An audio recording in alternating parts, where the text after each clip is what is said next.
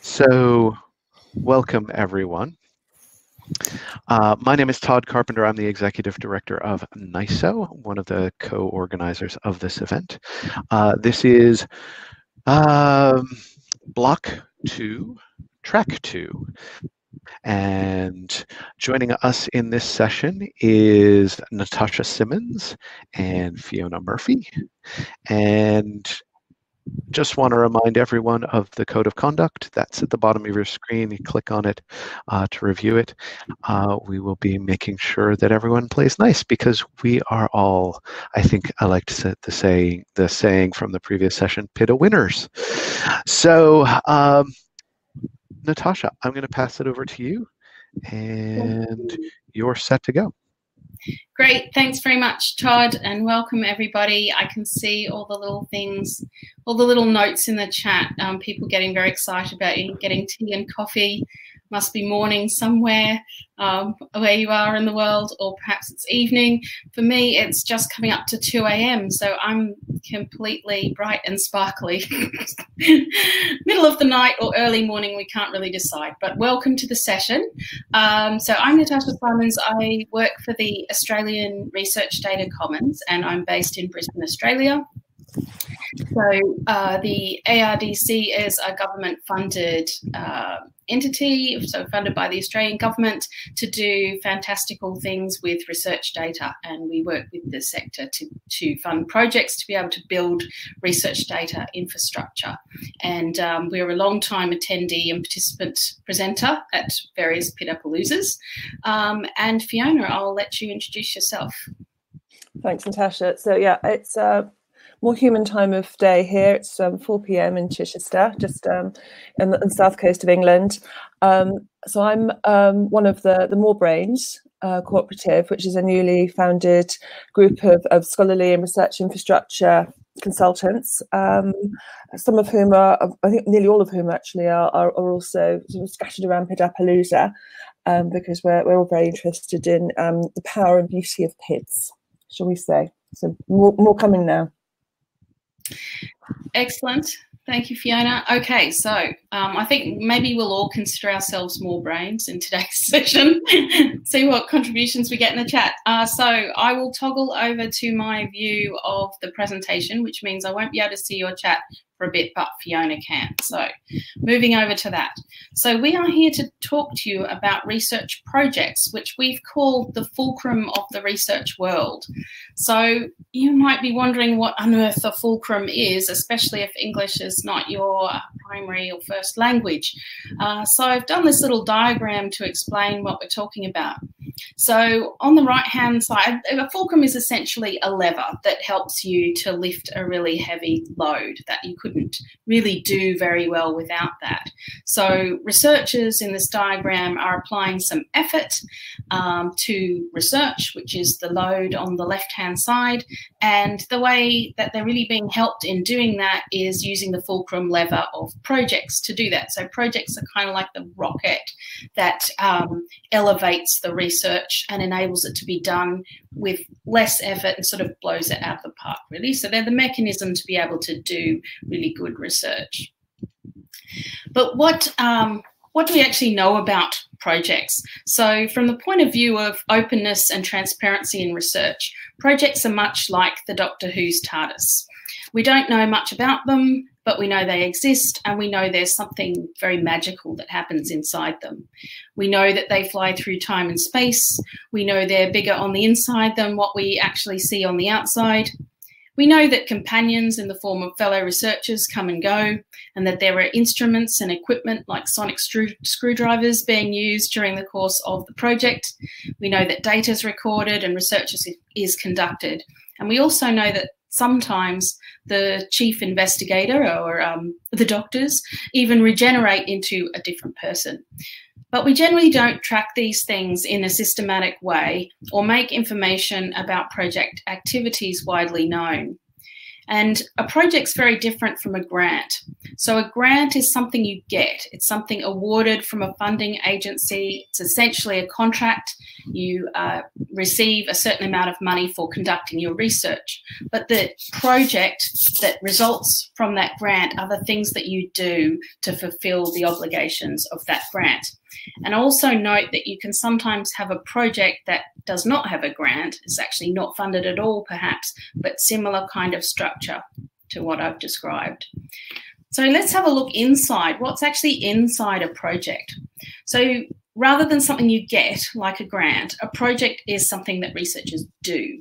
So some of the examples of the things that happen during a project that they do are, develop a data management plan, tracking the tools and infrastructure, so using tools and infrastructure, process and analysing data, writing a lot of reports and articles, collaborating with researchers at other institutions, and a whole lot of other things happen during the course of a project.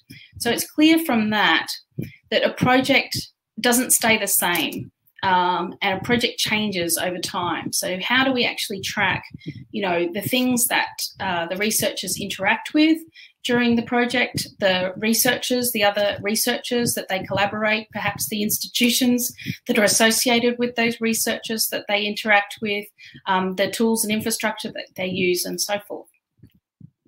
So this is where RAID comes in. So RAID is a research activity identifier, and it's a persistent identifier for projects.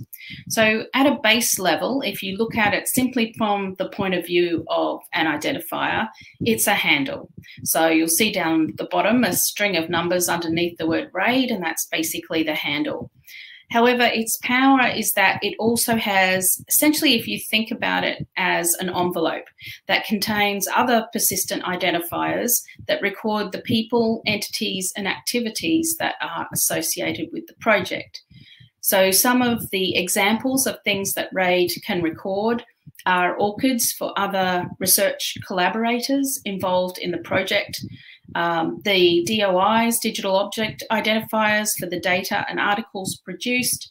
It can record identifiers for the tools and services that the project team interact with, so the research infrastructure that they use or the equipment that they log on to. It can record the identifier, such as the DOI for the grant that was received for the project, and it can record other project identifiers because this project may have a sub-project or it may relate to other projects and so forth. So RAID is operating as a not-for-profit identifier at a production level, and it's operated by the ARDC, my organisation, Australian Research Data Commons, but it is actually available free of charge globally for anybody to use. And so far, over 5,000 RAIDs have been minted. It's a relatively new identifier. I kind of like to still think of it as the new PID on the block. So RAIDs put projects at the centre of the research cycle, if you like. So here's a conceptual view of RAID. The RAID would apply just right at the centre there on the project. And those things on the outside circle show the things that happen during the course of a project. So as I've mentioned some of those, you have institutions associated with a project, you have funders associated with a project, you have a team, data, published outputs, and so forth. So the project gets the handle identifier, and these kind of interactions with institutions, with data that's produced, with services and tools that are used, they're recorded in the form of metadata, in the persistent identifiers that are used for those things are recorded in the envelope. And that creates a timeline of what happened during the course of the project. So here's a little high-level view of what it looks like. It's the RAID envelope here. So on the left-hand side, you have the handle, and then you have a different sort of visual view there of some of the things that are recorded during the course of the project, from the ORCID of the contributors to the DOIs for the articles and data sets, the RAWs for institutions, etc. So I will now hand to Fiona for the next slides. Okay, thanks, Natasha. So Natasha's been explaining, I think, very, very clearly and quite some, reasonable detail, the fact that RAID is a persistent identifier for projects. So now I'm going to describe the RAID project that the More Brains Cooperative is working on with ARDC. So what we're trying to do is establish RAID's current status, and that's looking and talking to its current users. That's active people who are actually minting the RAIDs, so people who've indicated interest and the need to make a start with using RAIDs. We're looking at what kind of type of users they are, and also starting to gather use cases, and then thinking about how to draw up a roadmap for future services and for governance, thinking about partnerships and so forth. So we're talking to a couple of people who I think are actually on this call. But we're just trying to build up a picture and think about how RAID will ideally be interacting with the other PIDs that are already established. So we've got some preliminary feedback from our initial discussions and explorations, and the people that have already interacted with RAID are, not surprisingly, people who already understand the PID landscape quite well.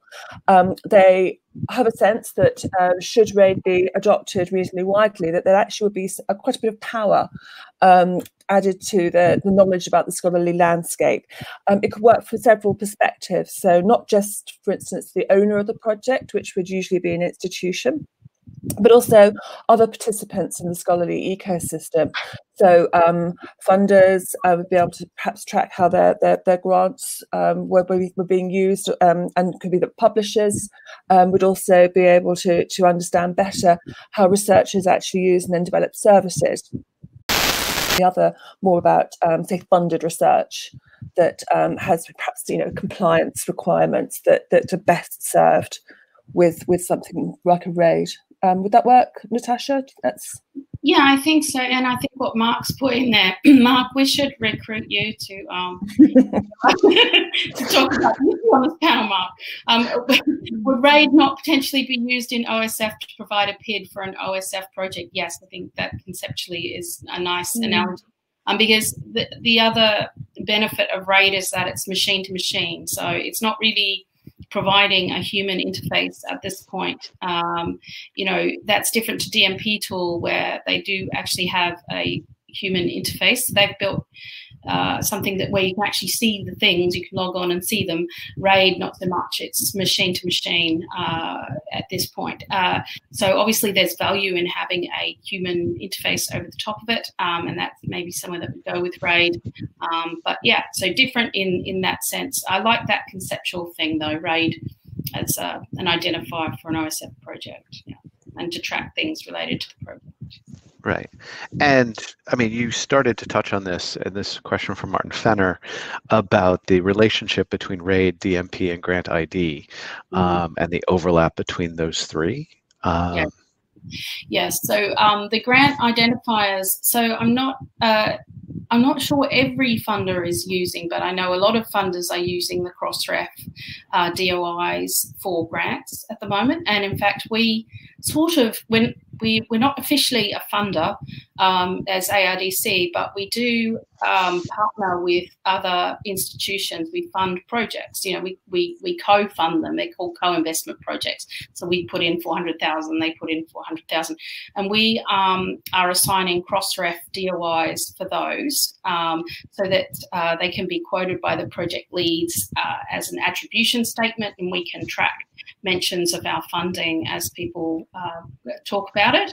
And in the Crossref DOI, that Crossref DOI we actually use we record that in the RAID envelope. So it's the first thing that gets, all of the projects get a RAID, and then the Crossref DOI for the grant is put in the envelope for RAID. So that's an example of how to do it in practice and how they're different. The grant being something you get from a funder, the project being something that you do, so RAID records the doing things, the Crossref DOIs for the grant, the getting things. And the relationship with DMP, I think I've already covered. And question from Melissa Harrison. As a publisher, do you see a benefit? Do you see a benefit to adding raids as showing the identifier as part of the article metadata to display to a journal article, or is it better to live with ORCIDs and the journal DOI just as being within the envelope? So to what extent does the raid ID get included in article metadata? Well, that's a very good question. I'm not really sure, because it depends how you see articles and how you see them evolving into the future. I mean, at the moment, the DMPs aren't something that's cited during the article so often. I mean, I know it's a trend that's going up, but it's not really there. So it depends whether articles are now going to link to all things in the research or not. But, you know, potentially if publishers found that useful, then that may be something that could be done. Yeah, I think it could end up being something to do with the way that the use cases work, couldn't it? For instance, I'm just thinking about a publisher like eLife, which that works a lot in sort of obviously life sciences, biosciences. It might be that if, as raids perhaps had more take up, that funders or institutions would be very keen to get them included, so that they can, you know, do tracking, or maybe that the publisher themselves would start to see a case or an instance for some kind of service or feed, or be able to check compliance, perhaps using raids.